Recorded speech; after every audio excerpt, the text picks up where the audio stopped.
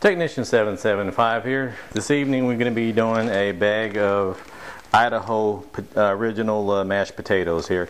We're going to do this without using a food saver, just the oxygen absorbers. Yesterday I did a video and the flour was going up into the machine, and that's the easy way to take and ruin a machine.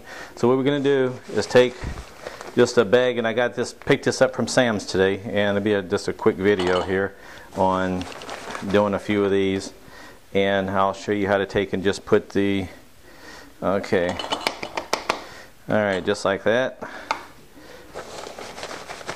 I don't want to take up too much of you guys and girls' time, but you know, this is pretty straightforward, pretty simple. I didn't even take the mason jars out of the box. I just cut the top off, and we'll reuse the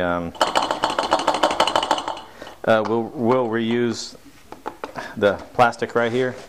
So alrighty, and we'll just see how many mason jars it's actually going to take to do I think this is a 5-pound bag of instant potatoes. Like I said, this is from Sam's Club. So, and whenever you put a product in here, you want to wiggle it and let the product settle until it's about even with the bottom of the funnel. And if you do this once or twice with rice or beans or flour or potatoes here, you'll see what I'm talking about. I mean, just fill it up to the top of the neck and then shake it and put some more in. It's going to settle down to a certain point and actually stop settling after that, and that's about where you want it. So I may have, if I make too much of a mess, I may have to take the jars out of the box and get all the potato flakes, because we don't want cucarachas in there feasting on what we've spilled, because that's just a perfect way to take and invite roaches, although they cannot get into the mason jar. But still, you don't want roaches and the critters running all over your food stores and stuff. You want to keep that as clean as possible. Yeah, it looks like it's going to take probably 6, maybe 7 jars, or pretty close to it. You might be able to take and put a little bit, pack some more of this down. And this will actually keep for quite a few years, because back when we prepped for Y2K, I put a lot of dehydrated potatoes like this away as well, and we used those for years, and with no ill effects. They didn't go bad or anything. So yeah, I might be able to get the rest of this. It's not going to be quite another jar, so I'll just kind of shake these around just a little bit and get this in there without wasting too much of the video time. And that's going to be, that's going to be enough for right now. Alrighty, what we'll do, we'll open up a fresh pack of oxygen absorbers, and then again, these are 300cc oxygen absorbers, picked up from LDS, Latter-day Saints, the canneries over there, and you can find these on eBay or just about anybody that's got them. They run about 10 cents a piece from LDS. Although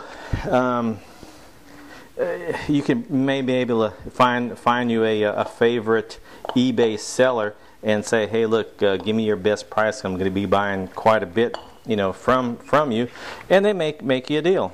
Worst case scenario, they can just say no, and then you can say, well, thank you very much, I'll go somewhere else. Okay, we're not going to use the food saver.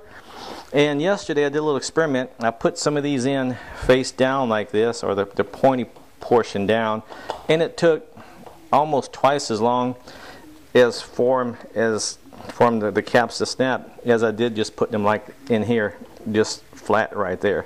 So we're going to put them in flat like this, and that way they'll absorb all of the oxygen and actually keep these quite well. It's just as good, if not better, than vacuum sealing. Vacuum sealing, you'll get most of the oxygen out, but not all of it. And we want to make sure these are, actually, I'll just take and redo this in the way the rest of them are. And yesterday we had 43 jars of tortilla flour. And I was sitting here doing some work, and after about 30 to 45 minutes you could hear them starting to pop, going pop, pop, pop, where the lids were actually coming down. So these have been wiped clean. It's a moist towel, okay, and nothing special. Just put the lids on, get them, you know, good and tight. Don't wrench them where they break, and just make sure these are actually down like that. And you got a good seal. Inspect your seals, and I did that before I started the video. You know, and just get them to go down like this. And in about 30 minutes to an hour, depending on how much oxygen is in the potatoes, they'll start going down. All right, just like that. You'll hear them go snap, snap. Alrighty, and that's it. And like I said, that one I know this. Okay, maybe this is okay. That will just do until they go down on their own. Okay, well that was packaging 5 pounds of original mashed potatoes there, and I'll just use the rest of those around the house here. And the rest of these, put them as always in a mason jar, and that's how I keep them. And I'll actually use the vacuum sealer machine to go in and seal the can. That way these things right here aren't having to do any extra duty. Although as many as they are in the jar, and as little oxygen as will be in there, it won't. But I just anal about that. Okay, so okay, this is Technician 775. Please subscribe and let us know if you like the videos. There's one gentleman that I didn't finish the video, and he kind of got hot under the collar. And which is okay, you know. Hey, you guys are here to learn, and girls are here to learn.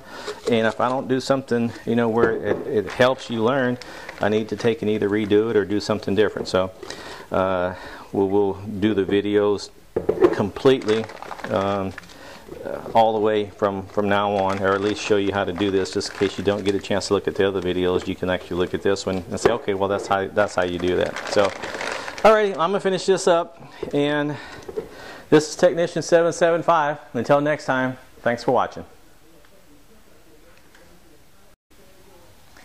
Technician 775 here, back just for a second.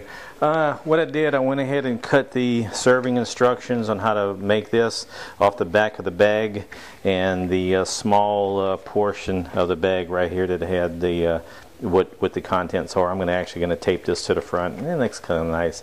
And the directions in English, they've got 3 different languages.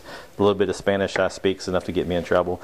And I'm going to take the directions in English right here and actually put it inside of the case right here when I tape all this shut and finish it up, because I'm going to get another bag and finish these up. That way I can tape this case shut with some box and tape, the clear box and tape with a tape dispenser. So I wanted to show you that, and that way if you need to get into this, you'll have the directions right here, and it'll be easy for you to take and work with. Again, thanks very much for watching. 775 signing off.